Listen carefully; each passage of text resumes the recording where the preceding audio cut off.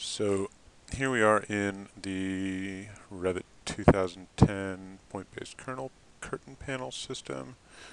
It's just a regular rectangular panel, and while you can make a panel like this, or you just make a nice flat extrusion, it has the problems that we saw in the images that are in the blog.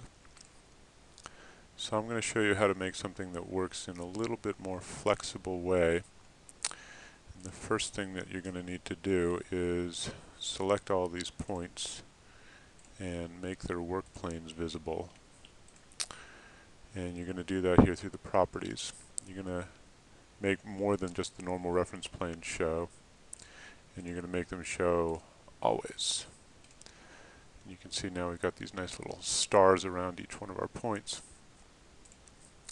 What I'm going to do is I'm going to make this work plane, the horizontal work plane on this point, the active work plane. I'm going to put a point on it. It's going to give me that scary thing, which I won't care about. I'm going to grab that point that I just put down there, and I'm going to show you that there are some cool properties that go with this, namely offset, which is sort of a parameter that just goes with points that are hosted on a work plane. And I'm going to actually parameterize that for use later. I'm just going to call this point height. And I'm going to go around, I'm going to do that same process with each one of these points. And drop that, ignore the scary warning, put another point, ignore scary warning, put another point, ignore scary warning.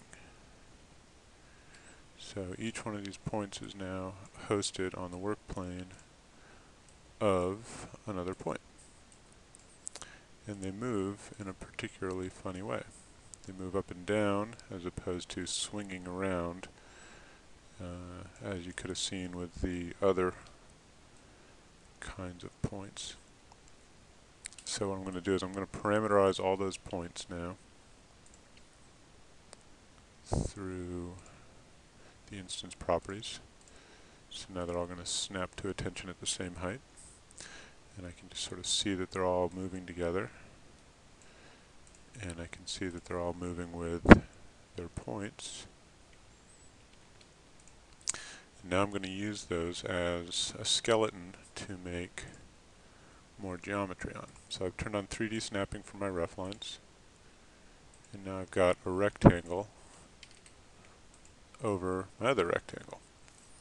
Now if I do another create form this way, I'm actually making a blend rather than extrusion that you could see before.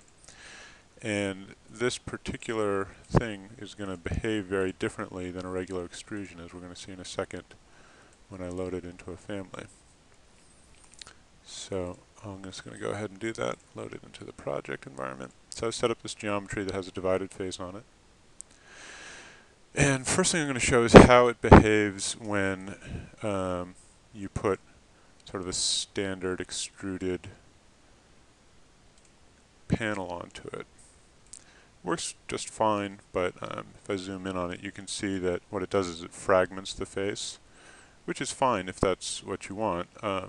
It's basically just extruding the rectangles that it's hosted in. But if you want a nice seamless surface, you're going to need to use our special handy-dandy point-based extrusion or blend that we just made, which is going to do this. See, now what's happened is that each one of those points has extruded in the same way as its neighbor. So if I undo this for a second, you can see that these two guys that both started here don't share the same vector. And if I go redo back to here, these guys share the same vector. So they then make a seamless face. And that then can be the basis for doing all sorts of other things that create seamless geometry.